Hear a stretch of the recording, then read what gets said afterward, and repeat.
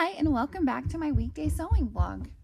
Hope you had a great weekend. Today's Monday, so I'm going to show you what I worked on over the weekend. So I'm working on, I test quilt patterns for Beverly McCullough, also known as Flamingo Toes. So she has 3 new quilt patterns coming out, and I chose one of those to test. So this is the cutting out for section 1 for her quilt pattern. So I got that done, and I am doing this homestead fabric. And I am doing the gray background. So I got that done over the weekend. I was hoping to get this actually sewn, but I only got it cut out. And then I also, let me set this aside.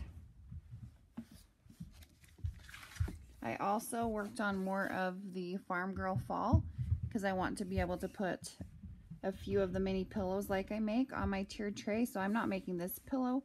I'm turning these into mini pillows, so I'm only going to do a couple of them for my tiered tray. So I went ahead and made the maple leaf. So I got that done over the weekend. And this is the 10 count even weave fabric from Holt. So that's her. I do like using the 10 count for these because they come together pretty quickly. So there's the maple leaf. And I just used DMC that I already had in my stash from Walmart. So that's what I got done this weekend, and we'll see you tomorrow on the next video.